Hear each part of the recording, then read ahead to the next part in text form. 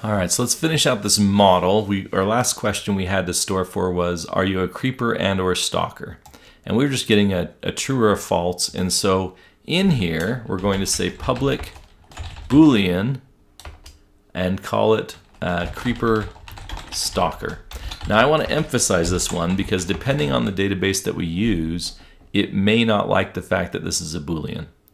And so this one ends up being a little different. I think actually we're going to make it a number eventually, but let's leave it as a Boolean for now so we can emphasize that point.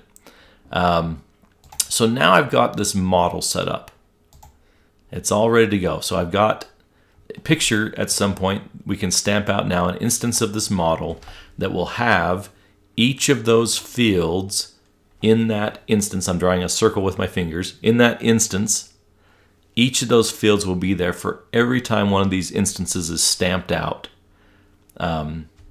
You know, just like a bullet in robocode or whatever other objects we've used, it's stamping them out one at a time that is an instance of an application. All right, so when the user fills out that application, this is where, again, our tag helpers that we loaded up in view imports is going to come into play. This is not a normal thing in the world of HTML. But in ASP.NET we can do this, and we'll see that it saves us a lot of time and trouble. And so all we do is this. We go into that input box and we say that this is ASP4, and then currently it can't see the model, so when I try and put in something here, it's not going to bring it in. I need to bring in this model. Now, this comes back to our view start page, or sorry, our view imports page, where I'm saying using DateMe models.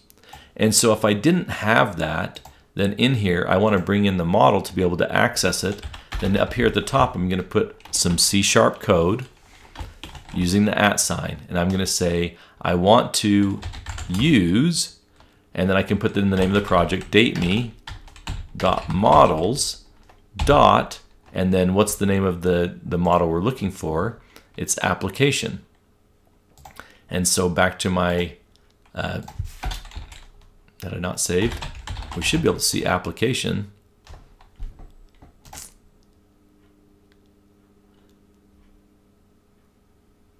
What am I doing wrong here? Oh, it's not at using. Hey, another great teaching moment. I love it when I make mistakes. It's not at using. We're not importing a library. It's at model. We want to bring in a model. Okay, so much better. Okay, so let's start over again. So at model, DateMe is the name of the overall project. And then I want to go into the models folder, and then in there I can see an application. Well, because in my view imports, I'm already bringing into the project this DateMe models, then it actually knows what an application is. So I can just say the model is application, and it will recognize it directly because of this view import statement already taking care of this first part. I'm already importing, so to speak, the whole models folder into my project across all the views by using this view imports. And so in the specific model that I want, I can type out the full thing like we just did, models, application, or I can just refer to application directly. But once I've imported it, either way, then when I type this ASP4 now, whoops, ASP4, and set it equal to, now it'll come up with the different fields. So first name is equal to first name. And then when we do this, one of the things that's kind of good practice is that I can also make the label ASP4 that same thing. I keep typing the wrong key. First name. Then if the user clicks on the label or the input box, and picture a mobile device here with your finger trying to get and clicking on the box. If you accidentally hit the label, it will put the focus on the box if we do this. And so this is good practice. So for each of these things, we just want to go in and say ASP4 equals, and then whatever we're looking. So this is the last name. And so input box ASP4 equals, and then last name again. And then through this whole process, keep going. So label ASP4. I keep type 4 with the E on the, I think it's a subliminal message. I want to go golfing. And I do say 4 a lot, so that makes sense, perfect sense. Okay, so then age, and then ASP4, I did it again. There's something about the word 4 that makes me want to just type it out. ASP, let me see if I can not do it this time. ASP4, why do I do that? This is a completely new thing. I don't usually have this problem. Let's see, this is for the phone number.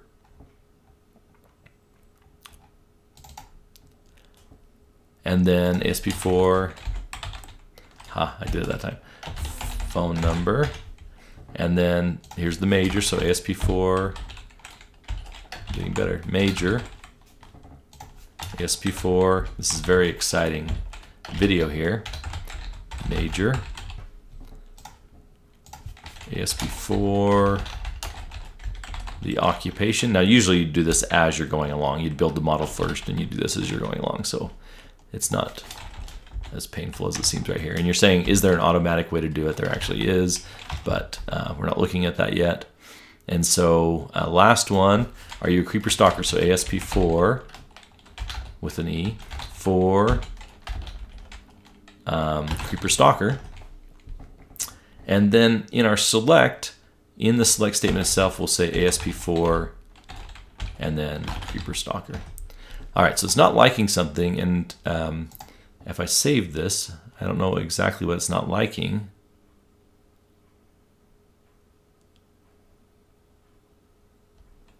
Malformed label tag helper.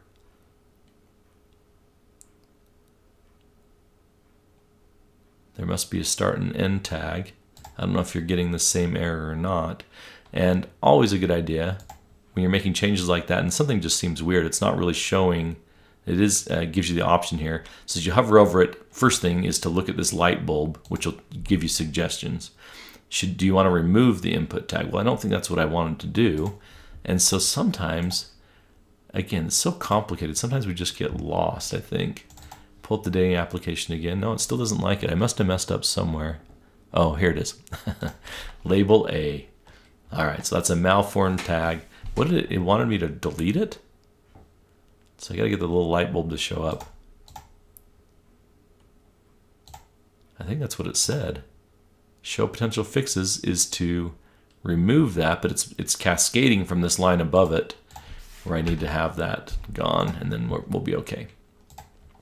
And so now this form is bound to this model, so that when we now submit, it's going to create an instance of an application and put all the information that the user has typed in an instance for us to use to do whatever we want to with it. Now, what do we want to do with it? The answer is that we want to put it in a database. We're going to take this information that they submit and we're going to put it into a database. And that will be what our next series of videos deals with. But for now, we just have the information in an object here in our app, and we can do something with that object just here in that app without connecting to the database. And so we want to run through one example of that, which we'll do in the next video. Spencer, out.